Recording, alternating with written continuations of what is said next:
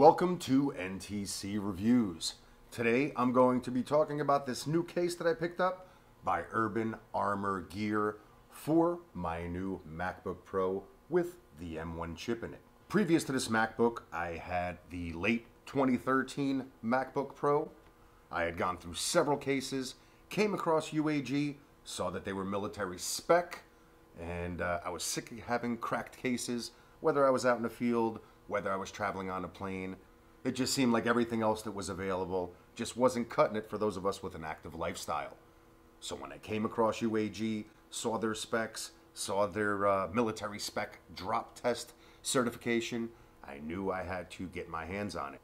Now, I used that case for years, actually reviewed that case, was extremely happy with it, and I still have it. As you could tell, it's been through some stuff. So by having this case this whole time on my old MacBook Pro, I was able to trade it in, get some good money for it because it was still like new. Except this new guy, I knew that I had to get a UAG case for it. I looked on the website, saw that they made it for this particular model, went ahead and picked it up. You want to learn a little bit more about this case? Stay tuned.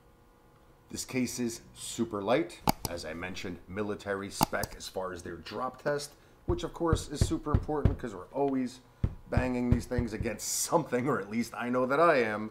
So to be honest with you, I waited a couple days after I bought the MacBook to receive my UAG case, and I was cradling my MacBook Pro and just holding it close to me and making sure I wasn't going to get any scratches or drop it or ding it against the wall. And as soon as the case came in the mail, I quickly put it right on my MacBook. It locks, okay, so there's this dual locking mechanism. So as I go ahead and open it up, as you can tell, when I do close it, it snaps into place. So great feature, something that I didn't find in any other case that I've bought and or reviewed in the past. Even my phone has a UAG protective case. Now these new MacBook Pros with the M1 chip do run a bit hot. That's one thing that I've noticed. I've had it for a couple weeks now, and there is no fan in these MacBooks.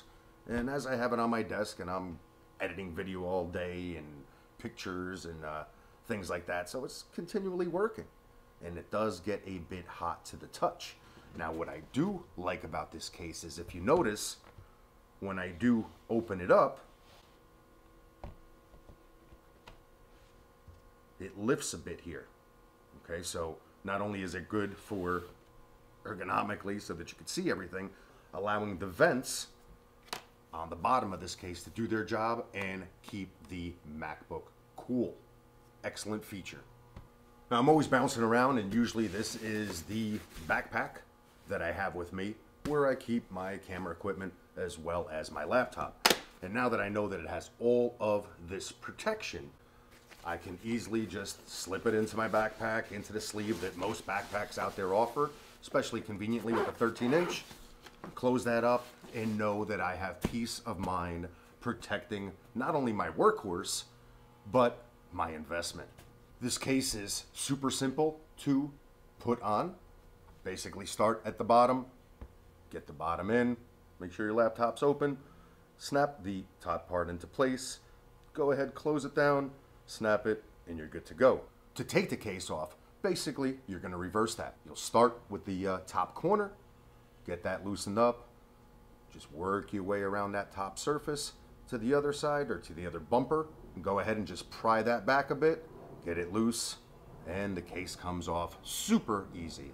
So bottom line, if you're in the market for a protective case for your MacBook, as well as pretty much any other laptop out there on the market, definitely take a look at these Armor Gear protective cases. They've sold me for quite a few years now, and if they keep doing what they're doing, they will have my business pretty much forever.